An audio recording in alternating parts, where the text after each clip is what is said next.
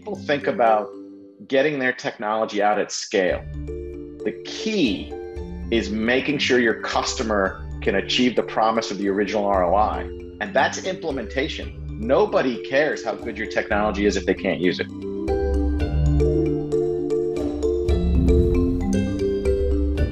Welcome to UpTech Report. This is our Applied Tech series. UpTech Report is sponsored by TerraLeap. Learn how to leverage the power of video at terraleap.io.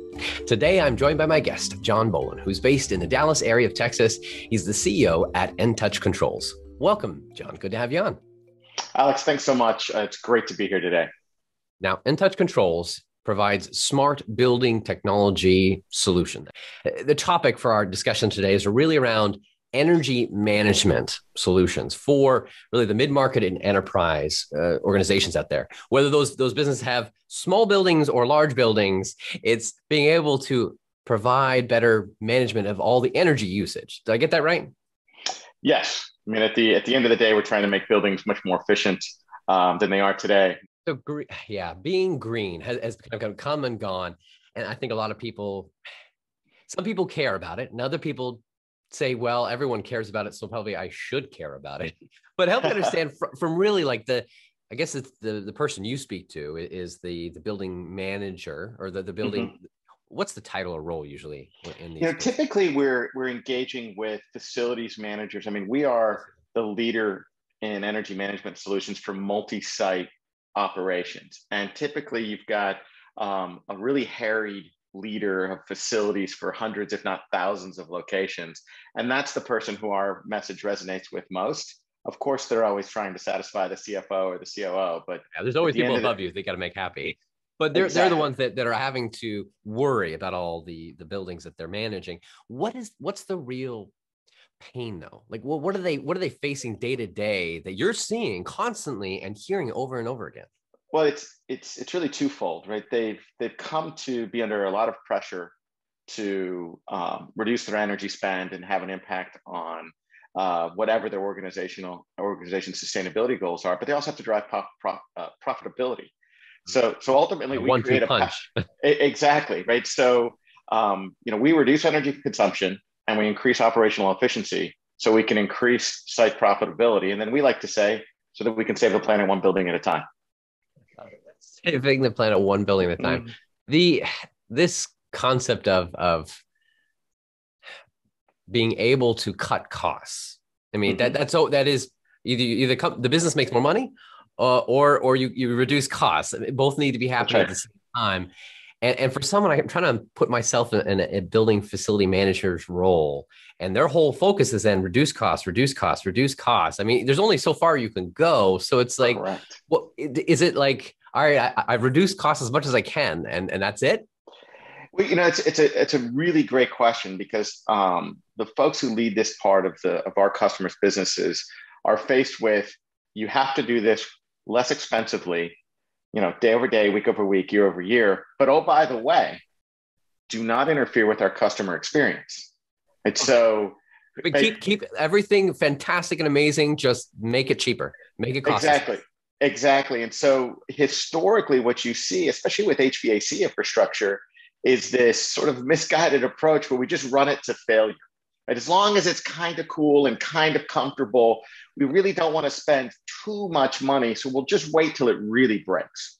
And what we're really doing is wasting energy because it's inefficient before it breaks. And then when it breaks, the customer experience is horrific, right? Imagine in Dallas in the middle of August, if your favorite shop or restaurant loses the ability to keep it cool, that customer experience is very memorable for all of the wrong reasons. And so if you're using data to, one, limit your energy consumption while you're using that equipment, but also monitor the equipment for performance, you can actually get in front of that. And it doesn't have to be a catastrophe when it fails. So it's kind of the looking forward approach of, it will cost us less if we can plan for that, but it's in the moment. But as a facility manager, you just said earlier, you're having to report to your CFO, et cetera. Mm-hmm. So when you're looking at capital costs, I can imagine how do you show that the value is there? Is it very straightforward, or is that part of the pain and problem? Is like, it's hard to calculate that capital cost and making efficiency choices today? Typically, so a couple of things, right? So one, especially when you think of sustainability solutions, we all always tend to think that this means I'm sacrificing, right? In order to be more green, I must be sacrificing something. I have to give something up. I have to take one for the team. I have to use my moral compass to improve the planet. The reality is, on energy savings alone, typically the implementation of our solution will pay for itself in less than 2 years. On average, across our portfolio, our solution pays for itself in 18 months. We have some customers that are paying for the implementation of the solution in 7 months. And that's just on energy reduction alone. It doesn't include the operational savings that follow from the implementation of our solution. The CFO tends to want to look, though, at an energy bill for year one and compare it to year two and say, yep, I can see the reduction in energy and therefore it's paying for itself. Now, for you guys, your approach to this, let's not get into the whole how just yet, or all the features and bells and whistles, but how are you addressing this problem? We address this problem by putting, what I would consider the most impactful and feature-rich control solution in a building in the space. But more importantly, the way we perceive it is by doing that, we're converting the building to a data generating object, right? We are allowing that infrastructure to talk to us, share with us how it's performing, so that we can help you make better decisions about how you manage the building from a comfort perspective and how you manage the infrastructure of the building from an operational and maintenance perspective. I'm just going to take a moment here. He's turning the building into a data generating object. A data generating object. I mean, we've heard about buzzwords like IoT and big data and all this forever. It's boring. But I like this visual of, all right, we just need to turn this infrastructure, this item, this asset that we have, and it just needs to tell us more information. We need to understand what it's feeling, what it's thinking.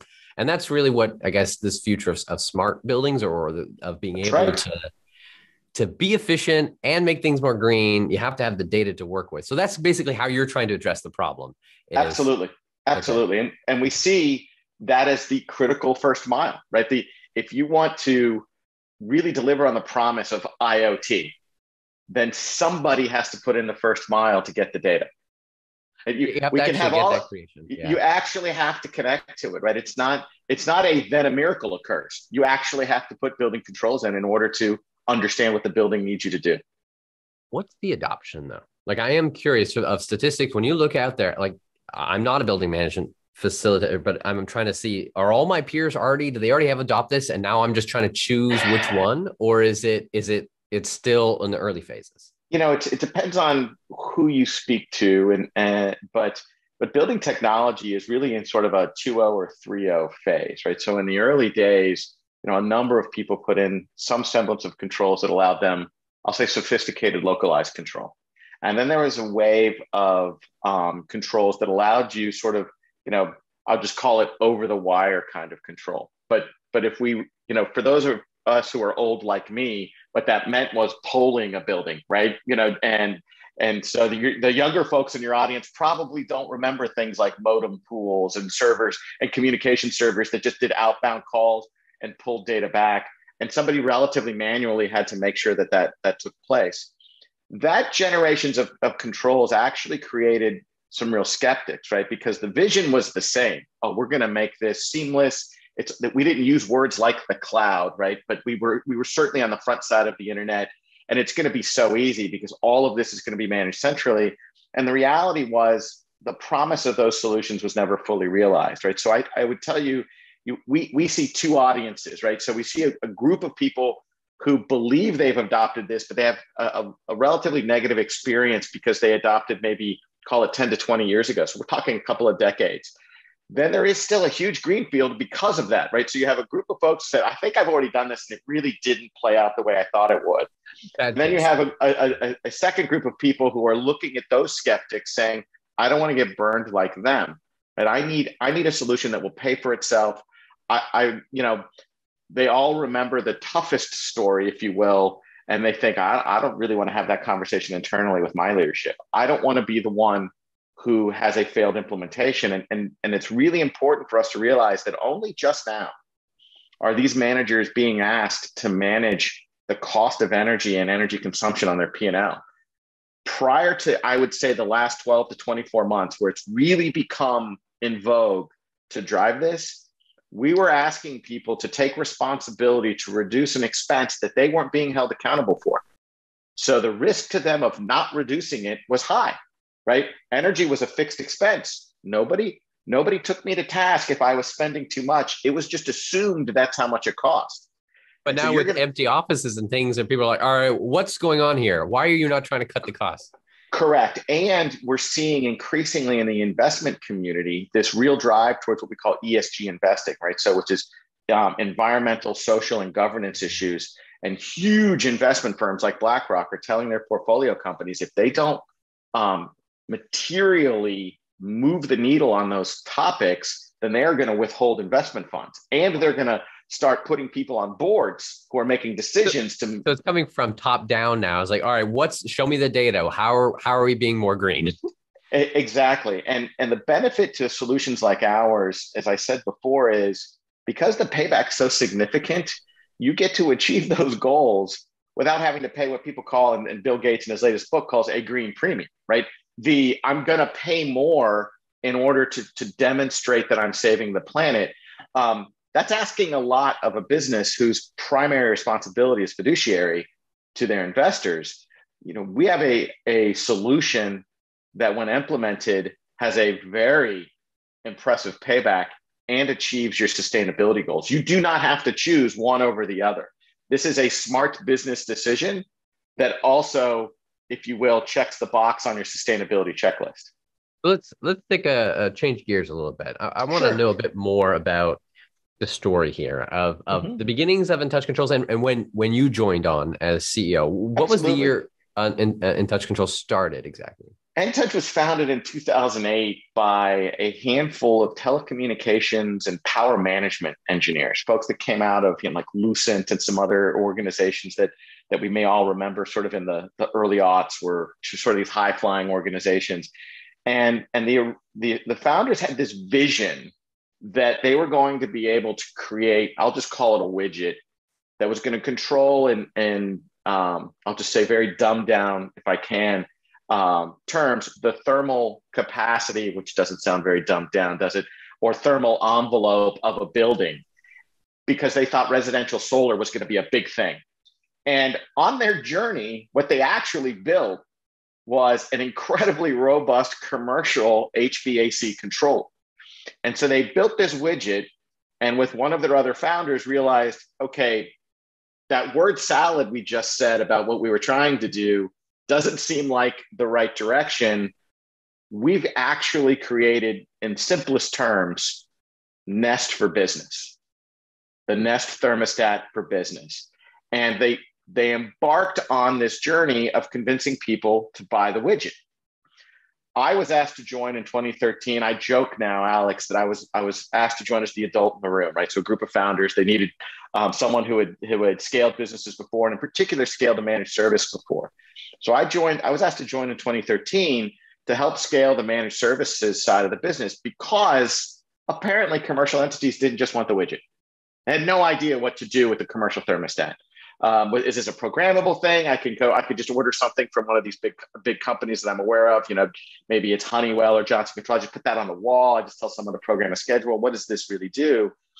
And what we needed was, one, to educate people on the cloud suite of applications that we use to manage all of the data, but two, to do it for them. Because the reality is this DIY mentality in the commercial space, where I'm just going to go buy a bucket full of stuff and I'm going to put it in and things are going to work out okay. While many organizations, especially multi-site organizations, have the technical capacity to do that one time, they don't really have the operational capacity to manage that 1,000 times. So if you're operating 1,600 locations, right, and you need this solution across all 1,600 locations, you need the ability to identify the right solution, deploy the solution, and then manage the solution. We've built a vertical solution that does all of that. So part of my journey was building that out. And so when I joined, our customers at the time were folks like Chuck E. Cheese and JCPenney's and Pizza Hut. Over the years, we added some very interesting brands, whether it's, Lowe's Canada, FedEx Office, and other relatively large organizations. And as we scaled the business, I was fortunate enough that our shareholders came to me in 2019 and asked me to take over running the business. And so, over the last couple of years, while it's been an interesting journey, we've seen really exceptional growth and profitability and revenue. And excited to say that right now we're the best at it in space.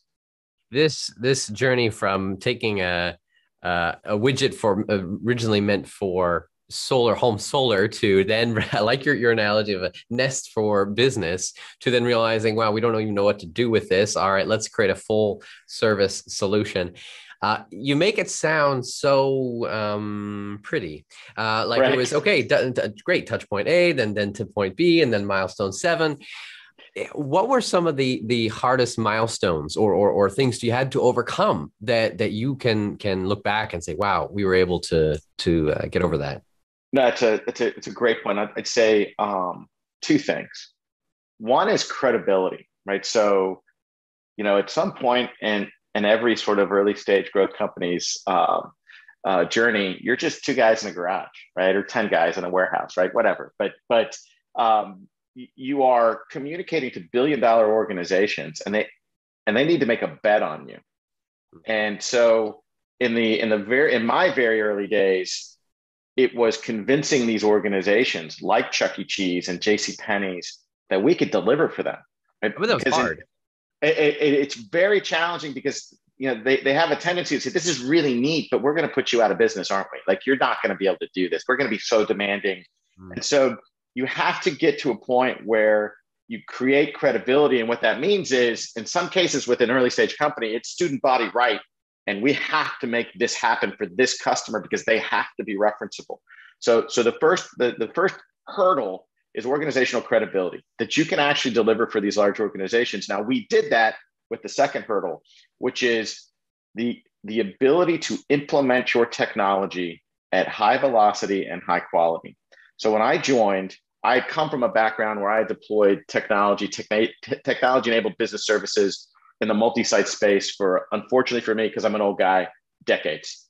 And so what I knew was, it doesn't matter if your technology works, really doesn't.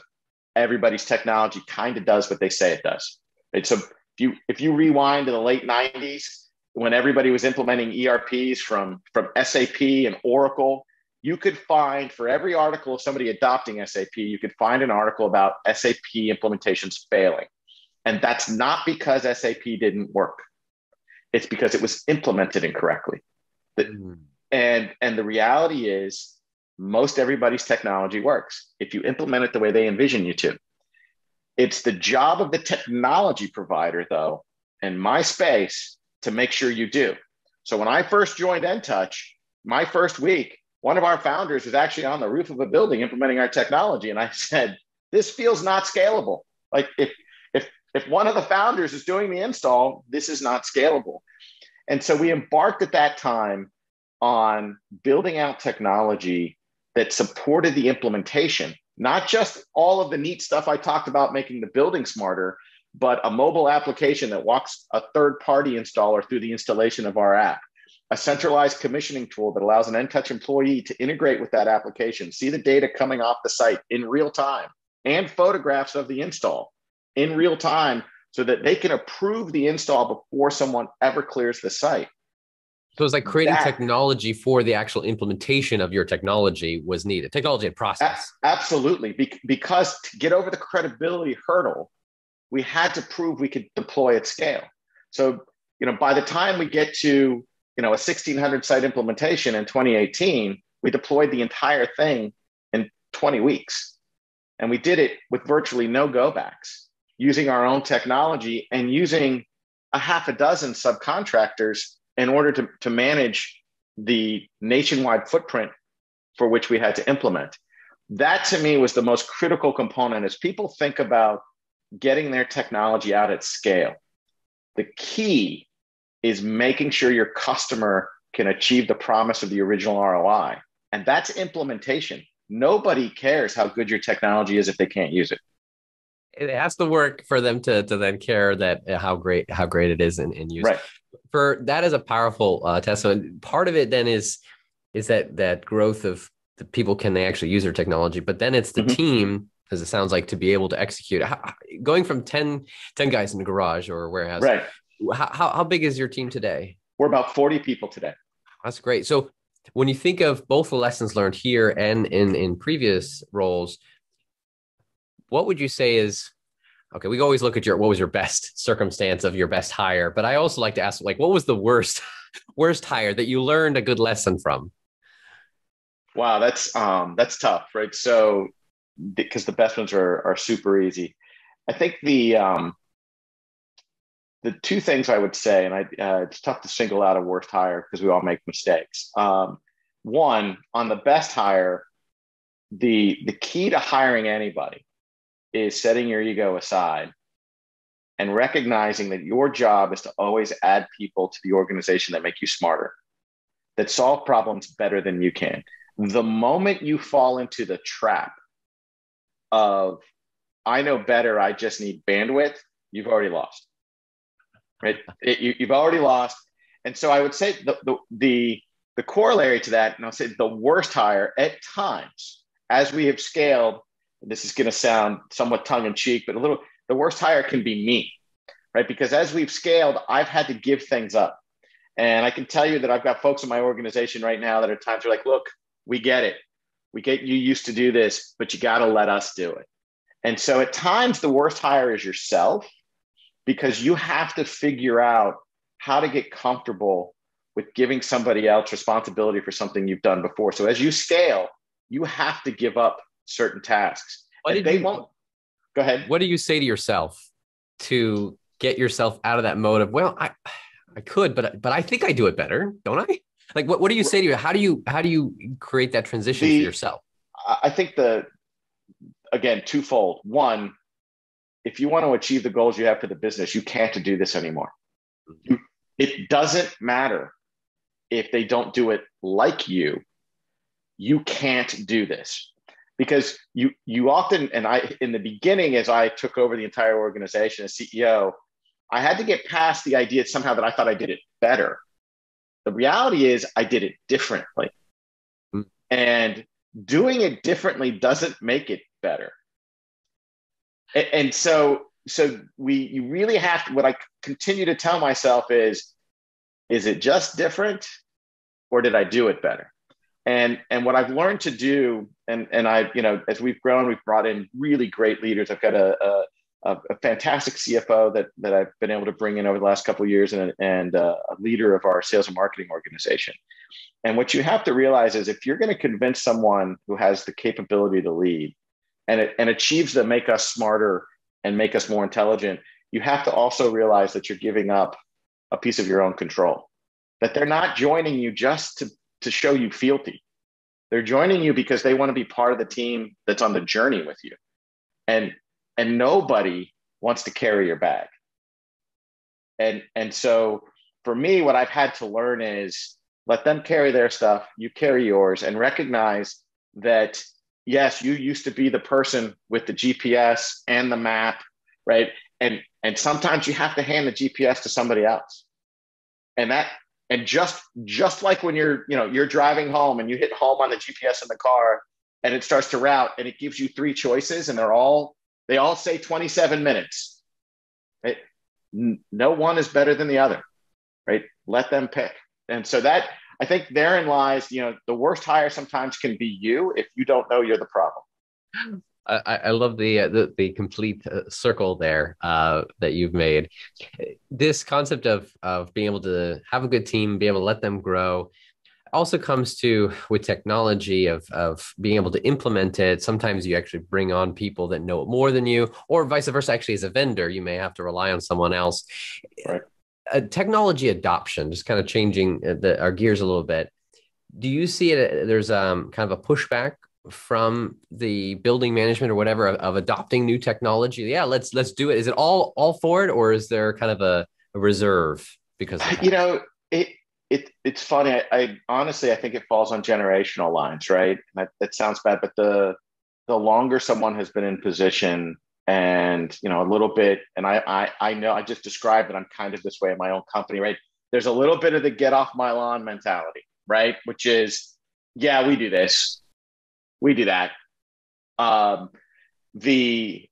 say the folks that come at facilities management with I'll just say a fresh perspective, a data-driven perspective, and are comfortable with technology, they tend to be at the other end of the spectrum, which is, why aren't we using data to do this?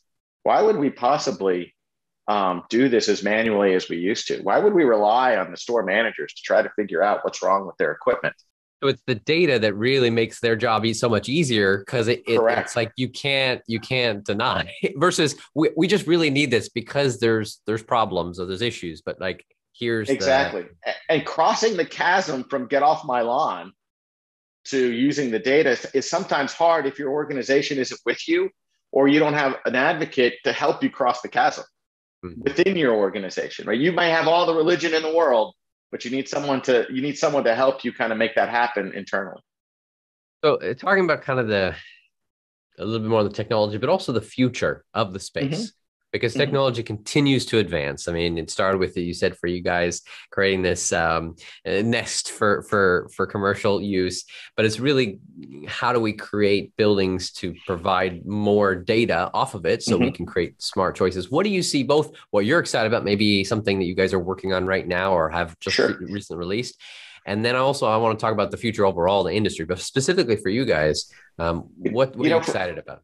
What we're most excited about is, I'll say predictive analytics leveraging machine learning in a really precise and surgical way, right? I think that's to some extent been the holy grail with the data that we use in the built environment, being able to really predict failure relatively precisely, so I can invest in advance of the catastrophic failure.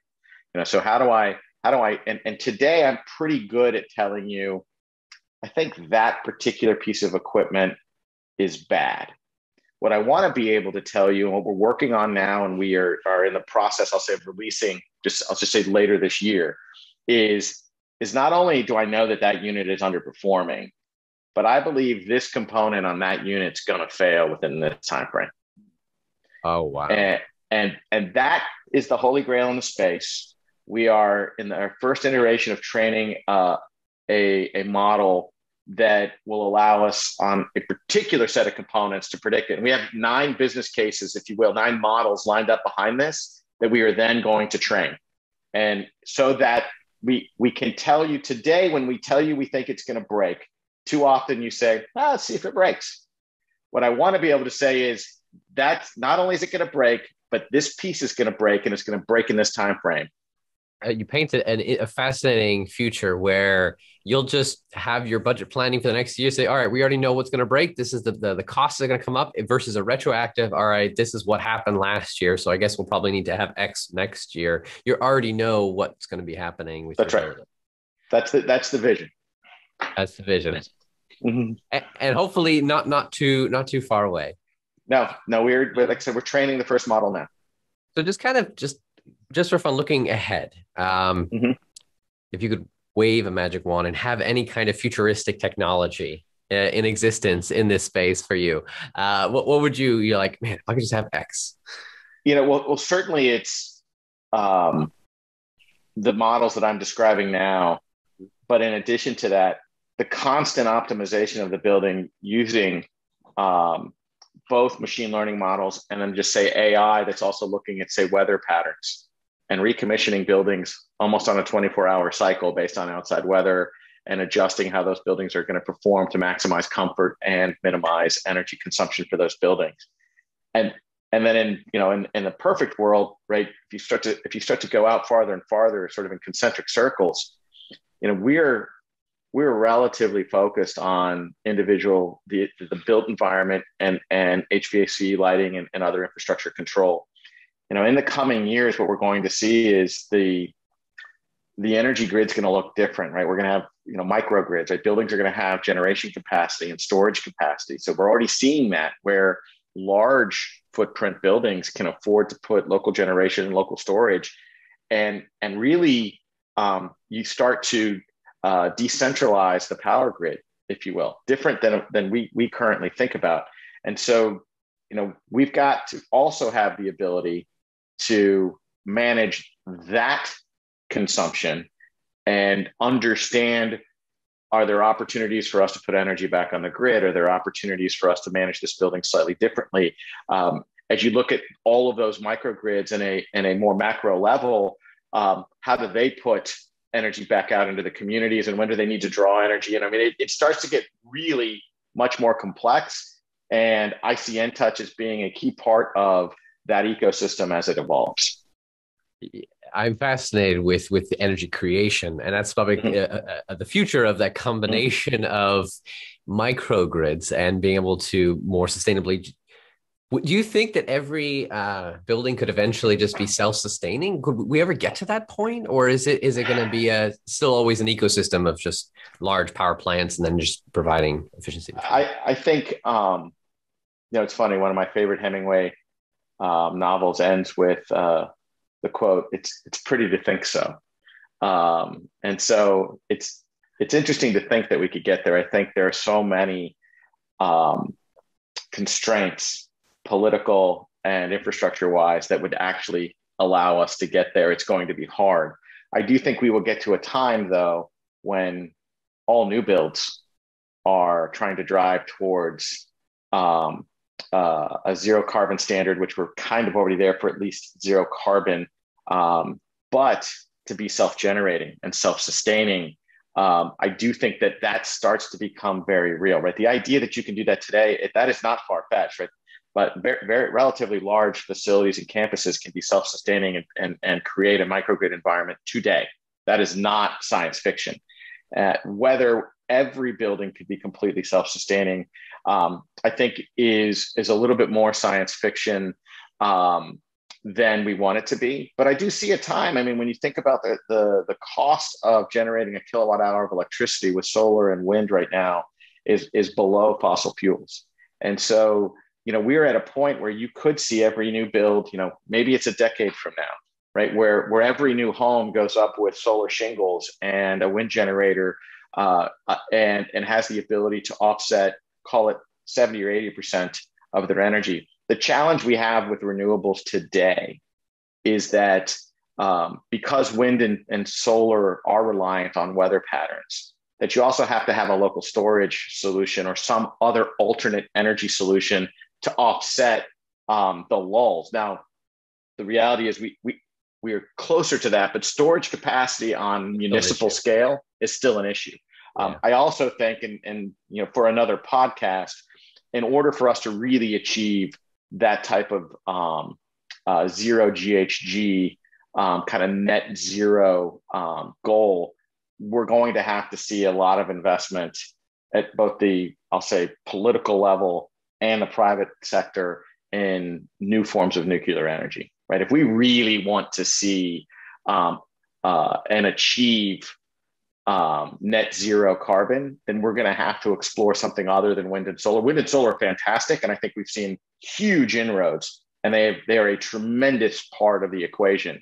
But there's I think enough because of the weather. Exactly. I do think over the next several decades, what we'll see is quantum leaps in how we use and manage nuclear energy, and that will change the game too. Now, I am not suggesting in any way, shape, or form that somehow we're going to have localized nuclear power plants, but I do believe we're going to see something akin to what you described, which is buildings that are individually sustainable. I think different forms of renewables and nuclear energy could create opportunities for communities and regions also to be locally sustainable. You paint a fascinating future, and also you mentioned the roadblocks that are in the way. But right, what was your Hemingway quote? Wouldn't it?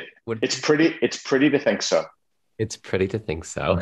I love it. Thank you so much, Jon, for both sharing the story for Entouch Controls and what you guys are doing and the future when it comes to energy consumption. For those that want to learn more, you can go to Entouch Controls. That's entouchcontrols.com. And thanks again for your time, Jon. Good to have you on. Oh, thanks so much, Alex. I really appreciate it. Really enjoyed it. We'll see you all on the next episode of UpTech Report. Have you seen a company using AI, machine learning, or other technology to transform the way we live, work, and do business? Go to uptechreport.com and let us know.